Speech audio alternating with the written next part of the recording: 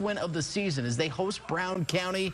Opening Vikings possession, they hand it off to Ryan Cobb. He weaves his way through the Eagles defense for a first down pickup and then some 19-yard run. He is tackled there later. More of the ground and pound. It's Connor Wallace for the 25-yard touchdown run. Play of the night nominee alert, and the Vikings lead the Eagles by the score of 6-0.